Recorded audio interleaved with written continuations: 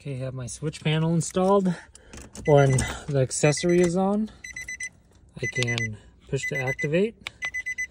And when I flip on my parking lights or headlights, it will illuminate.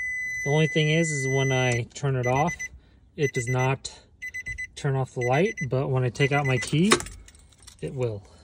This is how I did it. So I had to create my own wires with a terminal on the end.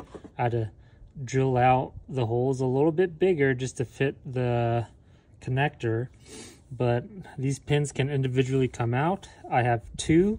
The middle one is to tap into your on-off source, which is the parking lights, and then this one is to adjust the brightness. I did it this way because every time I turn it on, it will actually reset the brightness. If I turn it off, it will actually forget it. So what I did was splice these two into one fuse tap into my fuse box, and every time I turn on the parking lights, it will reset the brightness and it will illuminate inside the cab. That's how I did it.